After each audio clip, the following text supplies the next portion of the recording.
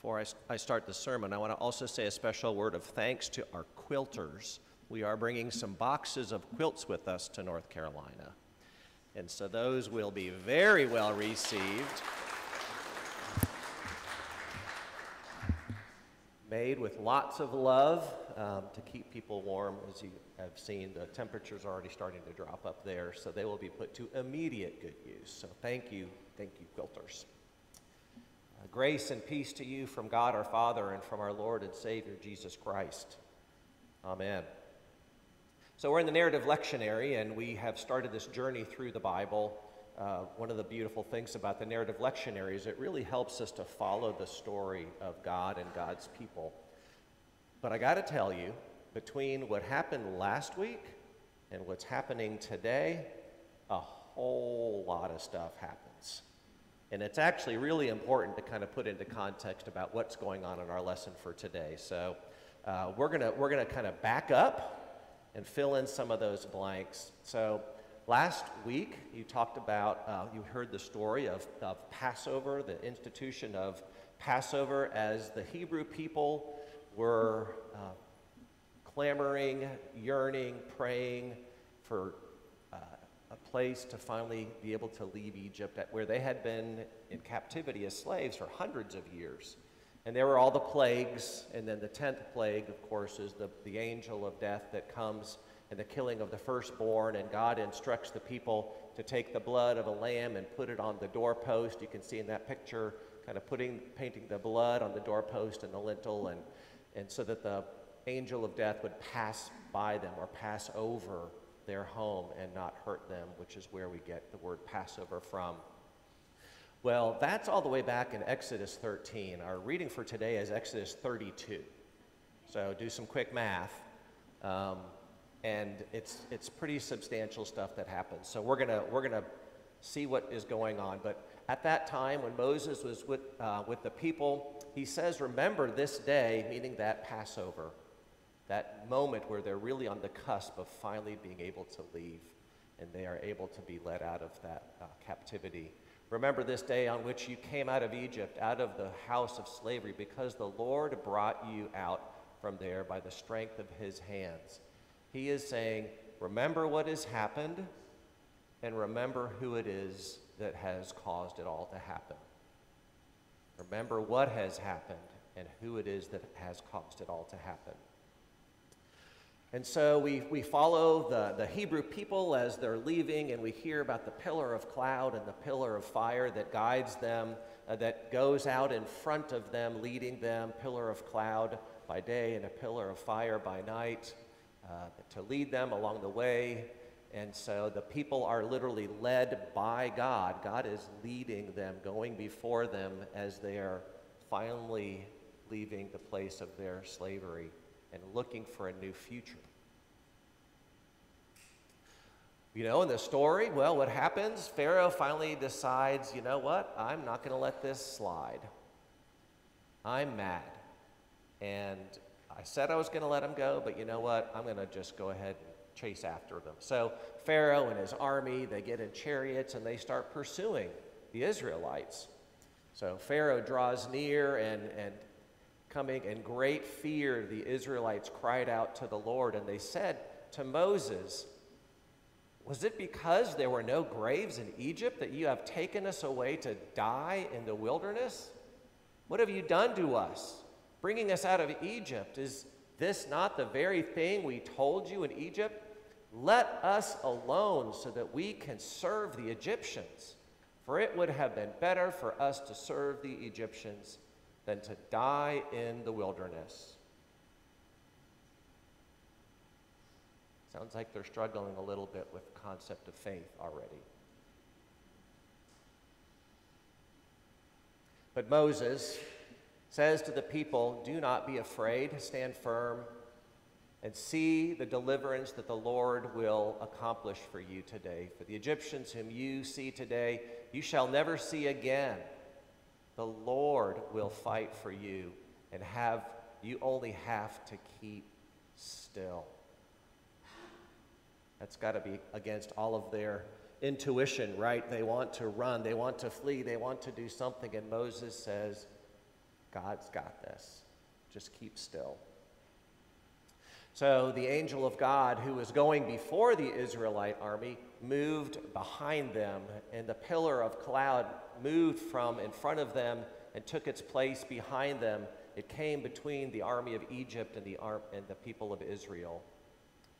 And then, of course, probably one of the most memorable scenes in all of the entire Bible, the parting of the Red Sea. Moses stretched out his hands over the sea. The Lord drove the sea back by the strong east wind all night and turned the sea into dry land, and the waters were divided. The Israelites went across the sea on dry ground, and they went to a new place, to a new land, to cross that sea. Thus the Lord saved Israel from that day from the Egyptians. And Israel saw the Egyptians dead on the seashore. Israel saw the great work that the Lord did against the Egyptians. So the people feared the Lord and believed in the Lord and in his servant Moses. You know, you would have thought that seeing the 10 plagues, seeing the coming of the angel of death, seeing all the things that God had already done to liberate them, free them, the miracles that were performed, seeing how Moses took his staff and stuck it in the water in the Nile and it turned up, all of those amazing miraculous things, and yet they waver in their faith. But here we're told, so the people feared the Lord and believed in the Lord and his servant Moses. So it sounds like, okay, we're good. They're out of Egypt, Pharaoh's army gone, they're safe, smooth sailing from here. Not so fast. When they came to Marah, they couldn't drink the water because it was bitter. So the people grumbled against Moses, saying, "What are we to drink?" There the Lord made for them a statute and an ordinance, and he put them to the test. He said, "If you will listen carefully to the voice of the Lord your God and do what is right in his sight and give heed to his commandments and keep all his statutes, I will not bring upon you any of the diseases that I brought upon the Egyptians, for I am the Lord who heals you." And so he instructed Moses to take a piece of wood and throw it in the water, and the water became sweet so that the Israelites could drink it. But Moses, we're hungry.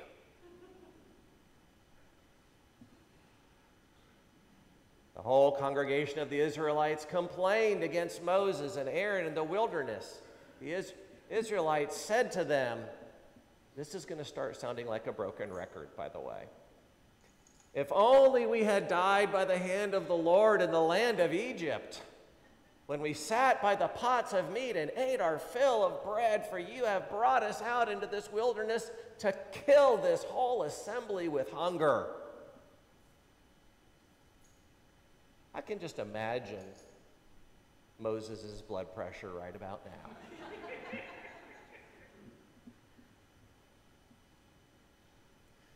And Moses complains to God, "What am I going to do with these people? They won't shut up. They won't stop complaining." The Lord said to Moses, "I am going to rain bread from heaven for you, and each day the people shall go out and gather enough for that day. In that way I will test them whether they will follow my instructions or not." All right? A little suspense. And God says, "Then you shall know that I am the Lord your God." How is it that they don't know that already? Hello? He just parted the Red Sea so that they could walk across. He delivered them from Egypt. And yet, he knows their faith is still so shallow, so vulnerable, so fragile. So he sends manna. The word manna literally in Hebrew means, "What the heck is this?"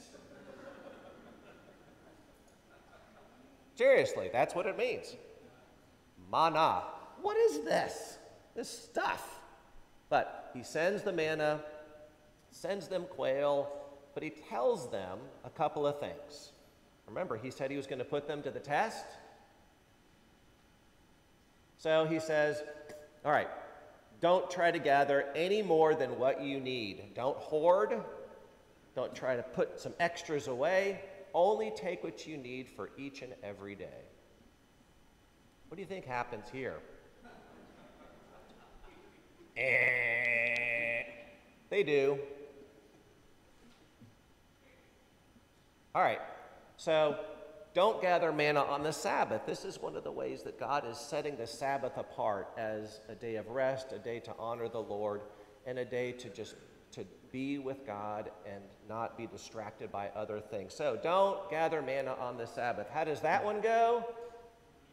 They fail. The Lord says to Moses, how long will you, meaning the Israelites, refuse to keep my commandments and my instructions? It just seems like they just can't get it right for even a day. Moses, we're thirsty again. But the people thirsted for water, and the people complained against Moses. Broken record. Why did you bring us out of Egypt to kill us and our children and our livestock with thirst? So the Lord says to Moses, go ahead of the people, take in your hand the staff with which you stuck in the Nile. That same staff he's still got in his hand. Strike the rock and water will come out of it so that the people may drink, which is what happens.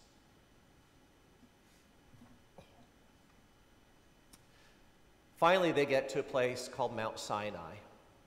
And Mount Sinai is a place where they encamp. They know that it is a place Moses has led them to say, we are going to settle right here for a while, because it is here that we are going to meet with God and hear from our God.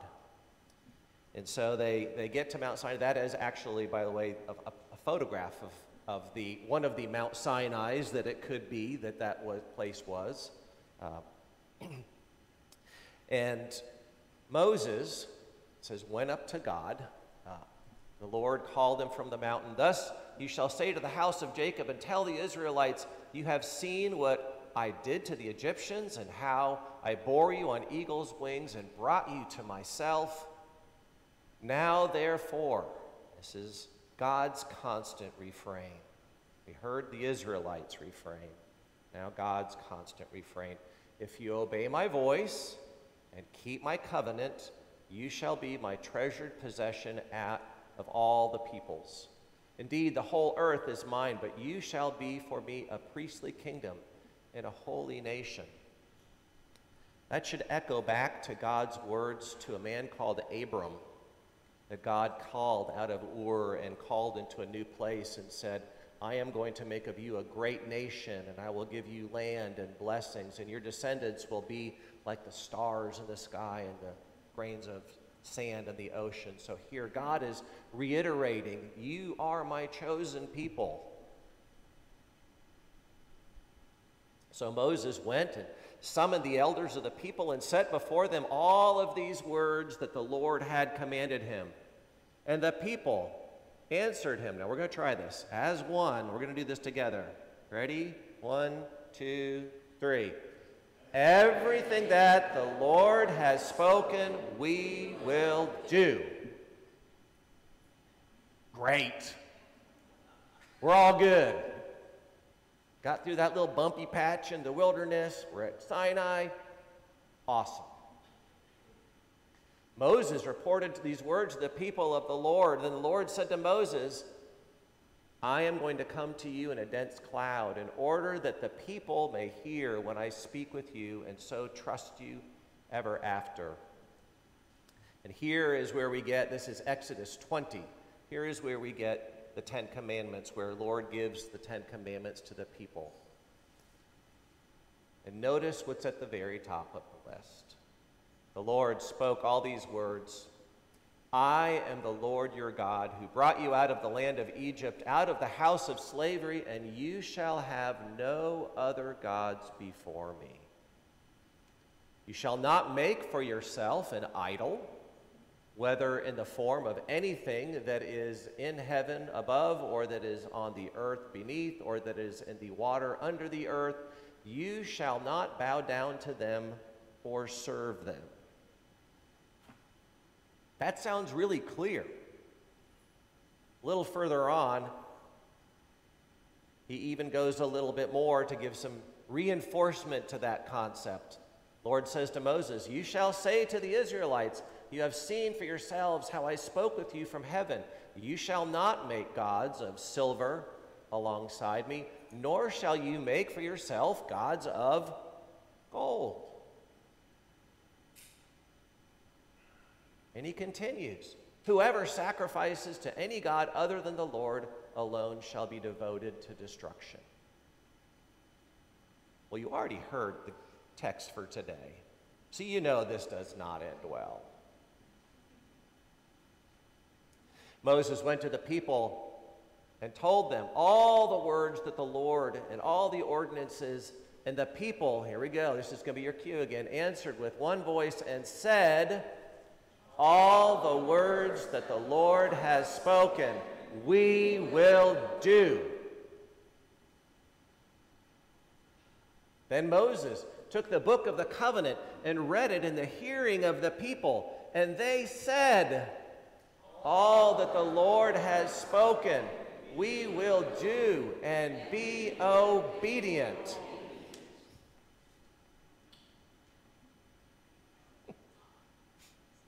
You can't make this up. So Moses goes up to the mountain.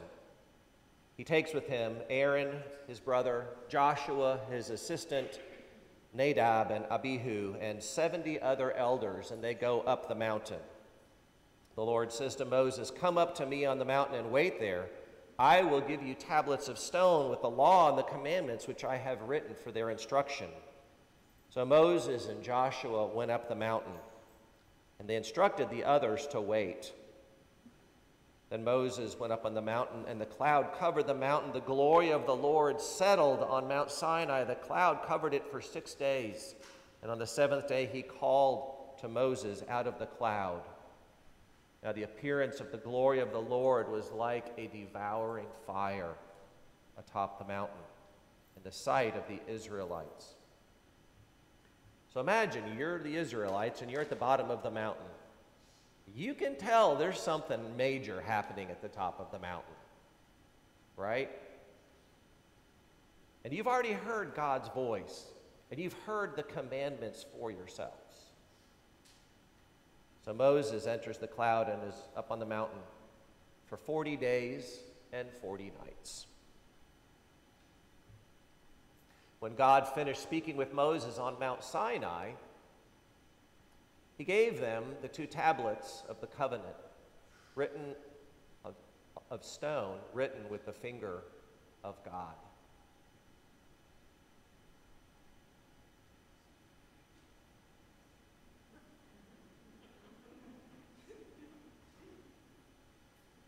Meanwhile, while Moses is up there, well, that's when we get our text for today. The people throw a giant party. Let's have an idol that we can worship. Let's make this idol of gold and let's worship it. And we hear, they go to Aaron. Poor Aaron just gives in right away. He doesn't offer any resistance whatsoever. He goes right along with them. And they take their gold and they cast it into the form of an idol in the shape of a calf. And we read about how they worship it. They even talk about, here are the gods that led us out of Egypt. What? Have they not been listening at all? Have they not even been paying any attention? How could they be this ignorant? How could God have been any more clear? this is what they do while Moses is on the mountain. You know, that's a challenge for us to wrestle with sometimes. I mean, I said in the preview for the sermon today, it's easy for us to just bash the Israelites at this point for just being hard-hearted, stiff-necked, defiant, disobedient, unruly, unfaithful. You name the adjective, throw it in there. And yet I wonder, at times in our lives, despite our knowledge of God's presence in our lives and in the world around us, despite knowing all of the miraculous and amazing things that God has done, despite having God's words being placed very clearly in our hands, sometimes even we do this. We set God aside, or God is out of sight, out of mind, kind of like Moses was for 40 days. We get distracted by other things, and we think, you know, what I'd really like to do right now, you know, what I'd really like to have right now, and it happens to us. It happens to us. Well, we know that it does not turn out well. What the section of the by the way, the section of Exodus that we get today is the PG part of the story. Keep reading. It's not pretty. Then Moses turned, and what's happening is God realizes this is going on, and God says to Moses, "You better get back down there, because guess what? These people that you led, this is what they're doing." And now God's blood pressure is way up. And that takes some doing. God is ready to just say, forget it. I'm going to start all over. Kind of like with Noah and the flood, right? Just saying, listen, I've done everything. I've had it with these people. Moses is actually the one that has to talk God off the ledge and say, but God, you know, remember that promise you made to Abraham and Isaac and Jacob, and you delivered your people, and we do hear in the text for today that yes, God changes his mind and relents, but he does send Moses down the mountain. And so Moses heads back down the mountain, carrying the 2 tablets of the covenant in his hands, tablets that were written on both sides, written on the front and the back. The tablets were the work of God, and the writing was the writing of God engraved on the tablets. Moses and Joshua are coming back down, and they hear this noise, and they're like, what is going on? It sounds like there's a war happening down there. They got a little closer. No, it doesn't sound like battle. What in the world is going on? And, of course, we know what they find when they get down there. As soon as Moses came to the camp and saw the calf and the dancing, Moses' anger burned hot, and he threw the tablets from his hands and broke them at the foot of the mountain. Yeah, I encourage you to, at your own discretion, continue reading after this section of Exodus 32. But it does get very violent. It is one of the probably most tragic scenes in the Bible, where God's people then turn against each other, those who were faithful and those who were not. And sometimes that even happens to us. We decide maybe which side we're on, the faithful. We are the faithful, they're the unfaithful. And we go after each other. We judge, we criticize. They were all at fault. They had all failed to listen, to be faithful, to honor God's instructions. So, you know me, you know I love the Bible. My wish for all of you as you continue in this narrative lectionary, and really just as you continue to faith, is to get into God's Word and listen. Not just read, but listen. And know that God speaks to you through all of these stories. These aren't just stories in a book somewhere. This is God's active engagement with people in their lives. Learn from the lessons, because there are a lot of lessons to learn from in all of the Bible. We see that in the Old Testament and the New Testament. But we also hear that God is always faithful, that God always finds a way to work through our stubbornness, our distractions, our selfishness, our doubts, and God stays faithful. And God continues to lead the people. God led the people all the way from Mount Sinai. They get another copy of the Ten Commandments. They get a do-over. And they build the Ark of the Covenant. They place them in there, and they stay in the wilderness. They disobey God again and again and again. And God sticks with them. They also get it right many times.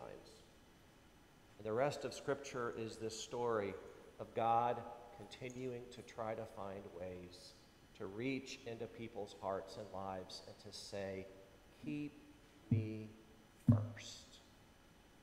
Whatever else you do in your life, keep me first.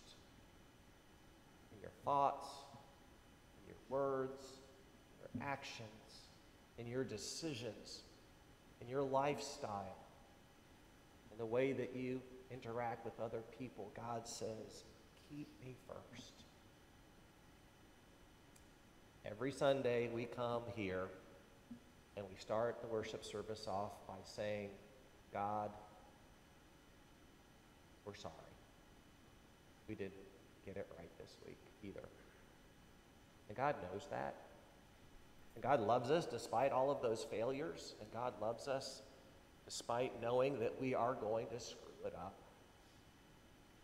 But calls us to come back and come back and come back, to confess and to repent, to receive the sacraments and God's love and forgiveness, and to remember that God's covenant promise is eternal.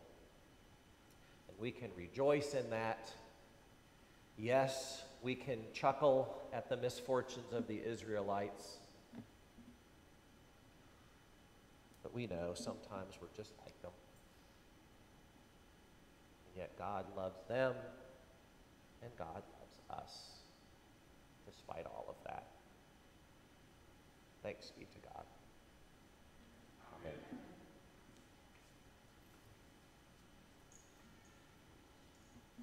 We continue with our sermon hymn, O Father, We Have Wandered.